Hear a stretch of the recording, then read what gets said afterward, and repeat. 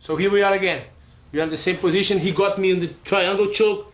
He submit me. I tapped, okay, and he went to the arm bar. I tapped, and now he's trying to. I was in the triangle choke. I didn't tap, okay. I'm a very strong man. I didn't tap. I make my posture here, okay, and I didn't tap. He went to the arm bar. I hold it to don't allow him to get the arm bar. So what he does, he passes his arm here with the knife of his hand here, the knife of his arm here, and he's gonna get here in my arm. So he's gonna get like an Americana here, all right? Very important. Now he's gonna break two woods. My feet, yes, I tapped. Very important to maintain the triangle closed, okay? So I'm gonna try to move here.